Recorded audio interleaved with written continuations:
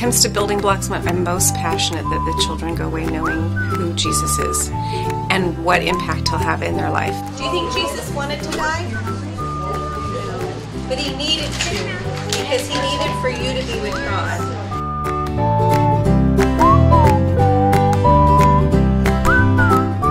Mostly when we're driving in the car, he starts talking about a lot of Bible stories that he learned here that is impressive to me how much he's learning about the Bible. But then secondarily would be the academics. Knowing that they're going into kindergarten prepared and being able to sit in a group and function as a kindergarten student. Betsy B, Betsy B, B says ba, ba, ba, ba. Bell, balloon, and Bible, baby and banana, B says ba, ba, ba, ba.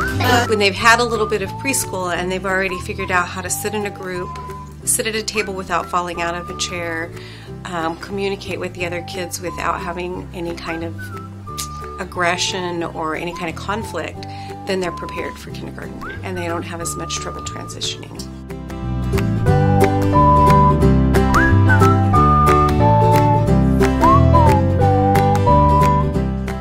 She learns reading. She can read right now. From ABCs to colors.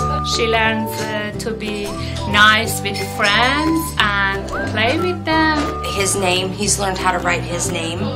Yeah, she's very social now. He's learned a lot about the Bible. He's even taught his mommy a few things about the Bible. Having the 4-hour-a-day program is ideal for preschool because the kids have the time to be able to work and function in a way that doesn't wear them out and exhaust them. And they can enjoy what they're doing rather than feeling like it's a burden to them. And the parents are enjoying it more because they have a break from their children to do the things that they need to do, but then they can come back and be a family again. Even though it was a little bit further out of the way, I came back here because I just really felt that they cared for and loved my kids as much as I would.